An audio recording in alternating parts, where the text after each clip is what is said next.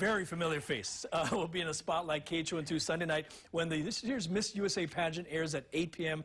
Hawaii's own Brook Lee will be one of this year's judges for the competition. The Kamehameha graduate shot to fame 20 years ago when she was crowned 1997 Miss Universe. Hard to believe 20 years ago.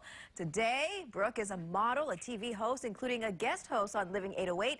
And of course, her proudest title is Mommy. Yeah, no doubt about it. She's very proud about that. All right, Nick Varios from Project Runway Season 2 designing Brook's gowns for the show under his brand called Nico Lucky. And here are a couple of sketches of what she'll be wearing. Now, on preliminary night, she'll be wearing a black silky jersey goddess gown, a gathered front, and a back draping featured a hand-beaded jeweled necklace. And the finale telecast gown, a black and white scroll print cotton mermaid-shaped gown featuring long pleated train and silk satin color and waistband accents. I wrote that, you know. I know, just kind of very flows, well. doesn't it? Yeah. Well, remember 20 years ago, Brook provided one of the greatest moments ever in Miss Universe history when she answered the question, if there were no rules in your life for one day and you could be outrageous, what would you do?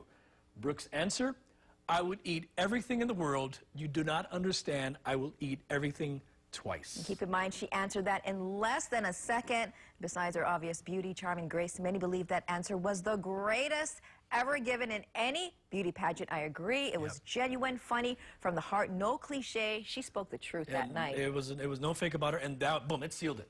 And she's still the same Brook today.